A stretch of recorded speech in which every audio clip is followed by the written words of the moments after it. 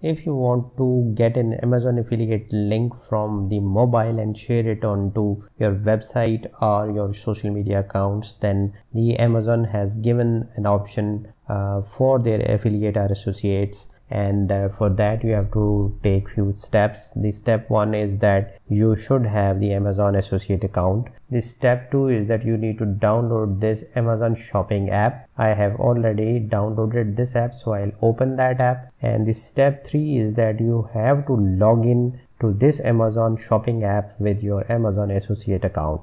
Remember that Amazon account and Amazon associate accounts are two different things. While you can log into your Amazon website with the help of a normal email, but for the Amazon associates account you should have that account, and if you are an affiliate marketer you would already know that. So log in with your Amazon affiliate account and then search for the product which you want to promote or get a link for. So I'll search for the Apple Pencil, and once that product is visible you would see the option of this share button, floating share button towards the right side of the product image. Just click on that, and if you are logged in with your Amazon associates account you would see this option of copy associate link, and there is another option down below, share non-associate link. So if you click this thing you will get a non-affiliate link, and if you copy from here you will get the Amazon associate link, which means that now wherever I will copy and paste this link, that link will be an affiliate link, and when somebody buys from this link which I have shared